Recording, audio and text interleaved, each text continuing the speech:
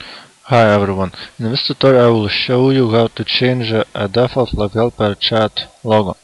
So we will change this one small image and pop-up image, and because time from time I still see how user tries to change it wrong way, just by overriding original one image and so on. So basically what we can do, we go to configuration, level configuration, and see widget TMS and create a new one.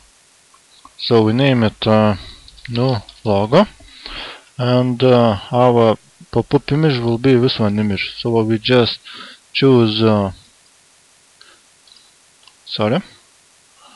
we choose image here, and we also want to change this one small image. This one will be copyright image. Also this one you can hide, just you can hide it by unchecking this one. So basically that's all. We create it,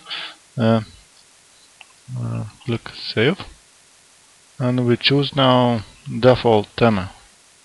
So we go here and choose no logo, set as default. That's all. So now if we refresh a page, we will see I check it, we do not want to see, so it's hidden. But if we let's say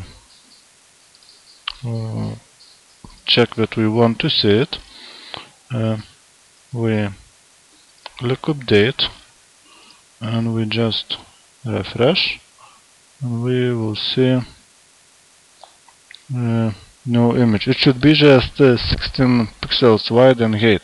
And if we click pop-up, we will see our new logo here also. So we change it very easily. Logo and small copyright widget logo without overriding anything or any messing with code at all. So thank you.